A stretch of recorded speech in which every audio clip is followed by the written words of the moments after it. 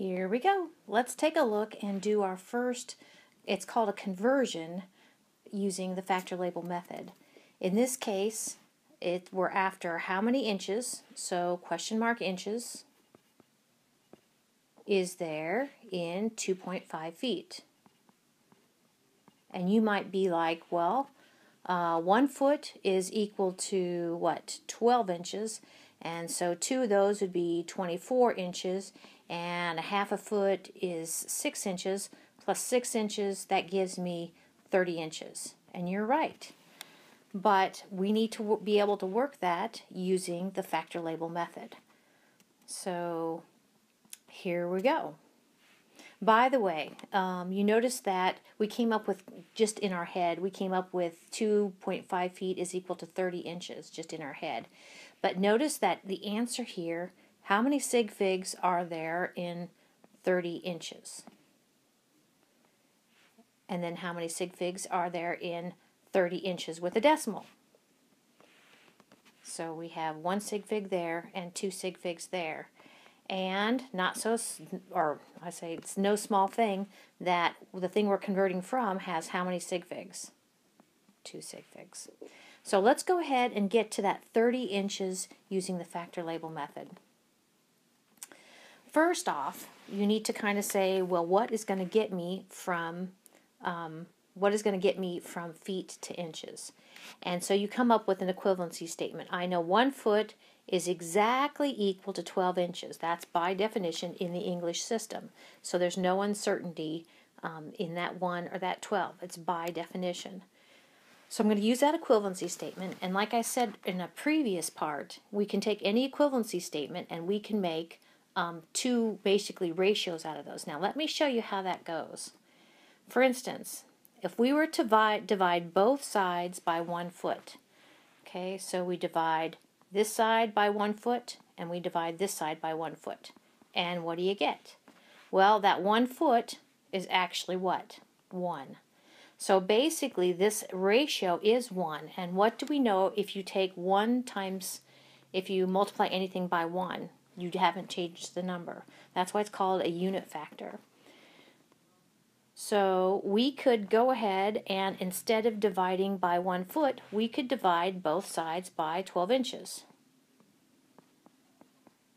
And if we do that, what does 12 inches over 12 inches equal? It equals 1. So this ratio is also equal to 1. Okay, so we have we have from any equivalency statement, we actually have 2 options of using an equivalency statement, inserting it into a bunch of numbers multiplied out, and not changing the number at all. Okay, so that's one of the first points. Now, when we work problems, when we work conversion problems, I usually start with the thing we want to convert. And in this case, the thing we want to convert is 2.5 feet. I usually put it over 1. Now my slides aren't going to, this over 1 is going to go away, but hopefully you're okay with 2.5 feet and 2.5 feet over 1 is the same thing. Now we're going to use either one of those ratios so that we want feet to cancel, okay, and we want to be left with units of inches. We want feet to cancel, be left with units of inches.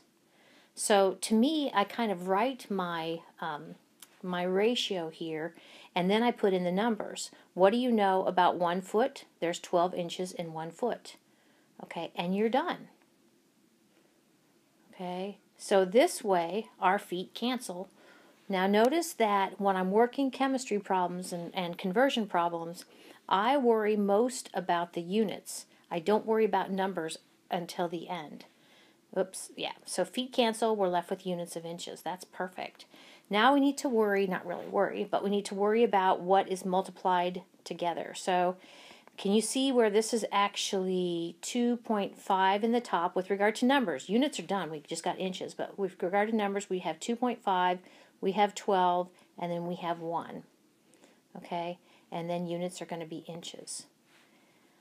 So our calculator, if you tap that into your calculator is just going to display 30. But here's where you need to go back and say, how many sig figs do I need to relay in my answer? And there is uncertainty brought here, so there's 2 sig figs there. No uncertainty brought by the 12, no uncertainty brought by the 1. So we need to show 2 sig figs. Now, we can show 2 sig figs if we go ahead and just put the decimal there, just like you see here. That's showing now 2 sig figs. Alternatively, there's students out there that like to go this route.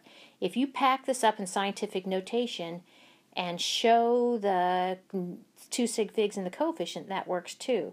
So you could put 3.0 times 10 to the first inches also. It's the same thing. So notice I'm just going to kind of show you, this is the ratio we used up here.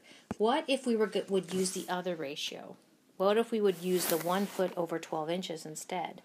Well, can you see where now we guess the feet don't cancel and we're left with, if I had to say what these units are, I know it sounds kind of strange, but I would have feet squared. These units would be feet squared per inch. Okay, and that's not what you're after, obviously.